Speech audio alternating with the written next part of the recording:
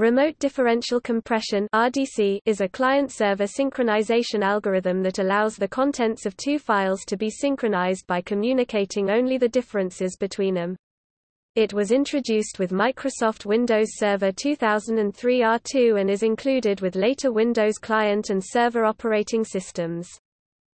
Unlike binary delta compression (BDC), which is designed to operate only on known versions of a single file, RDC does not make assumptions about file similarity or versioning.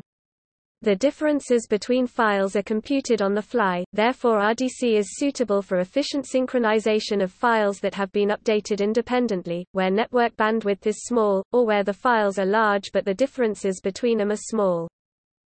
The algorithm used is based on fingerprinting blocks on each file locally at both ends of the replication partners. Since many types of file changes can cause the file contents to move, for example, a small insertion or deletion at the beginning of a file can cause the rest of the file to become misaligned to the original content. The blocks used for comparison are not based on static arbitrary cut points but on cut points defined by the contents of each file segment.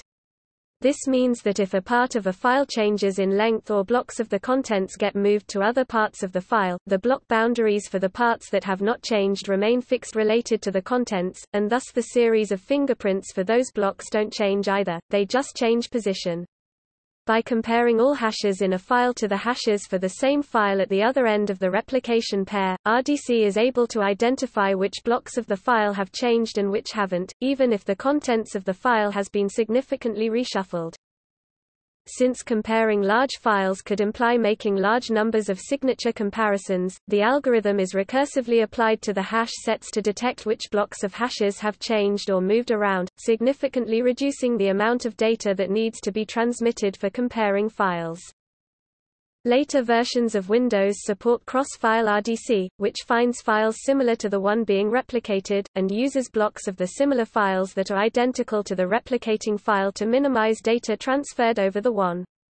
Cross-file RDC can use blocks of up to 5 similar files. RDC is similar in many ways to the older 1996 rsync protocol, but with some useful innovations, in particular the recursive algorithm and cross-file RDC. RDC is implemented in Windows operating systems essentially as an API, but is invoked by very little software, particularly on non-server systems.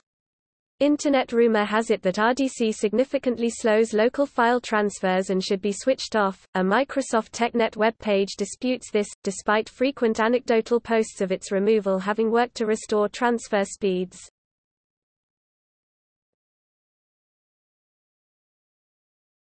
Topic: See also rsync protocol, DFS replication.